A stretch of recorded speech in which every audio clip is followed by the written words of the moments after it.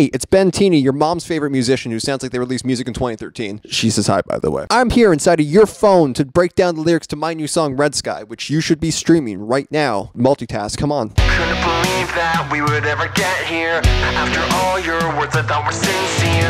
Oh, the fool that you made me. I'm restarting my search for peace. So Red Sky is a song about putting your faith in somebody and having it just like completely fall apart. The song starts from a place of disbelief after having once again been misled and having to restart this emotional journey to find some semblance of peace. I threw in a cheeky little tarot reference at the very start with the Oh the Fool, as that's like the first of the major arcana, which typically represents the start of a journey, or it just brings you back to the starting room with the Binding of Isaac. Kept me close one, it was a convenience.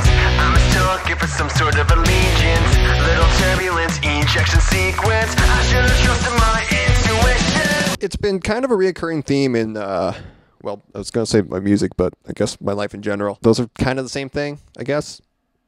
It's been kind of a reoccurring thing of people warming up to me, and then mental illness happens, and then they just kind of drop me. And like, it's not like I'm not cool with like having that conversation, like setting boundaries and shit around it, but sometimes that conversation just never happens, and it sucks. It really fucking sucks. But yeah, it's like people just tend to ghost for whatever reason, and like in Red Sky's case, I had this feeling deep down that something bad was going to go wrong, and then, you know, something bad did go wrong. Maybe I'm the problem here.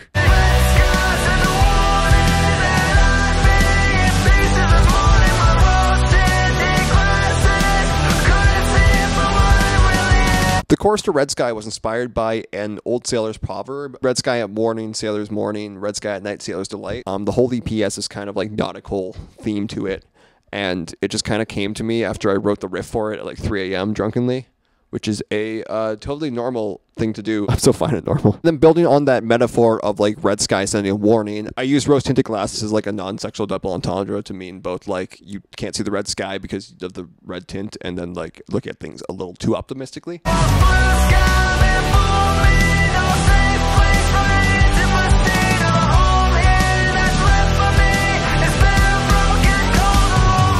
The second half of the chorus I had built on the first half's metaphor and also reintroduced the fool. After that's not referenced to the song for a future project, but that's future Ben shit. But the fool reference does reinforce that once again, I'm restarting this journey for this search for quote unquote home, which is not like a physical home, it's like an emotional home. It's a reference that I use a lot in my music just because like it's a thematic thing for my life. I was very particular in putting the Bitter Broken Me in there, as it's the very slightest nod to Bitter Broken Me by As It Is off of their first EP. They've always been a band that I've taken inspiration from, and it's just like just a little salute. Thought it was rare how we clicked so easily. Shocked when it stopped, but the effort it came from me. The bridges I left burning. No boy with no trust between. So I'm somebody who actually tends to click reasonably well with people immediately, believe it or not. When I was younger, I definitely thought that connecting on a deeper level right away was like something that was special, and that's not to say that it's not, because it definitely is. It's more just like I have developed really bad whiplash over the years because like I would have a really good connection with somebody and then they'd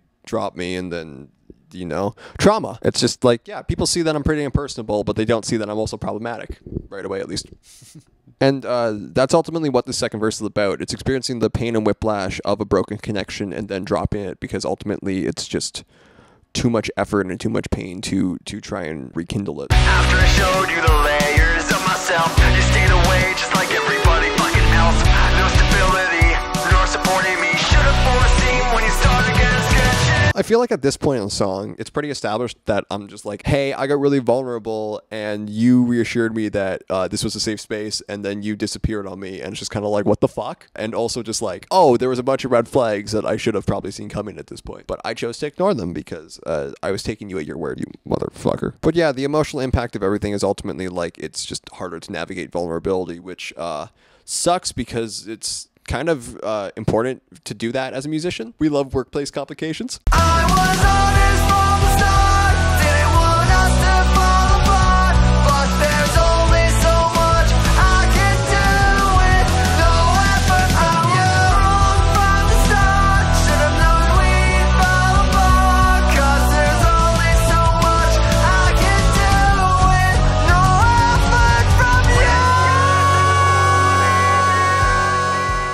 So So I'm somebody that tries to be open and honest and try and set like realistic expectations for other people. And this part of the song is really just me being honest, being like, it takes two people to have that conversation. And so like, if the other person doesn't show up, like I can't read your fucking mind, like contrary to popular belief. And like, I'm more than happy to come to the table and like have a discussion and like figure out boundaries and like something that works for both of us. But if you're just not going to show up, it's obviously like you're done with it at this point. And I'm more than happy to give people space if they need it, or give people time if they need it, and support them in any way that I can. You know, obviously if it's somebody that I love. But this ultimately wasn't one of those situations. It was just, you know, somebody being really shitty. And it was somebody that just ultimately, you know, disappeared. And so it just kind of really sucked. Well, that was depressing. You should go stream Red Sky and cheer yourself up because it fucking slaps. I would say the song of the year, but there's fucking 5 other songs on the CP that are like also really good. And so you have to decide what your favorite is. In Winky, love you. Thanks for listening. Bye.